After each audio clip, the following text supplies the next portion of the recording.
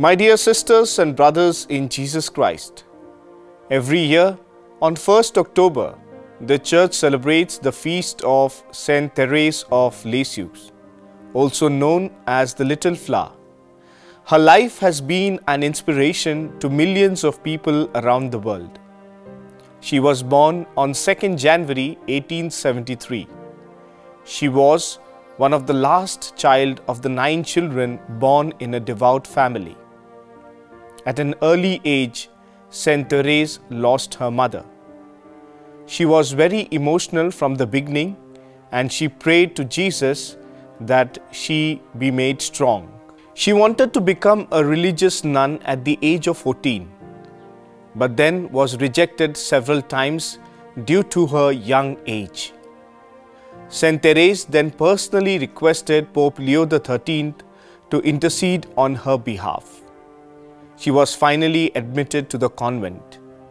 When she was in the convent, she experienced repeated sufferings and she prayed to God that the God may help her to undergo these sufferings. She came to be called as St. Therese of Child Jesus due to her little ways, the ways in which she practiced simplicity, humility, constant self-sacrifice, and boundless love and trust in God were her outstanding virtues. She grew and advanced rapidly in holiness. It was her little ways in which she practiced the duties of everyday life for the love of God. She has become a model and inspiration in the lives of ordinary people. St. Therese underwent suffering and she praised God to help her to undergo these sufferings. Her love for God was so immense. She writes in her autobiography, The Story of the Soul, it was her little way of performing perfectly the duties of everyday life for the love of God.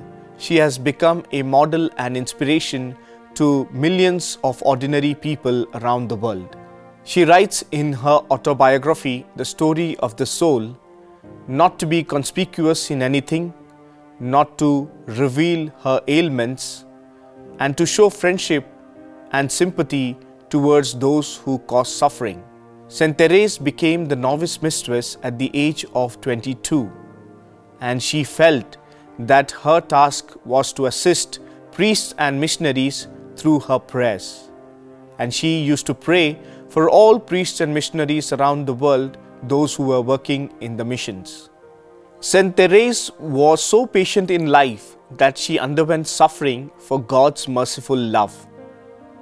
She died at an early age of 24 on 30th September 1897. She was beatified in the year 1923 and she was canonized on 17th May 1925 by Pope Leo XI. She is regarded as the patron of Catholic missions. She was also declared as the Doctor of the Church by St. John Paul II in the year 1997. St. Therese, through her little ways, inspired people to love and undergo suffering.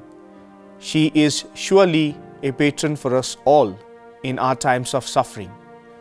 My dear brothers and sisters in Jesus Christ, let us intercede through St. Therese of Child Jesus to pray for us in our own sufferings and also to pray for us that we may do perfectly the little duties of everyday life.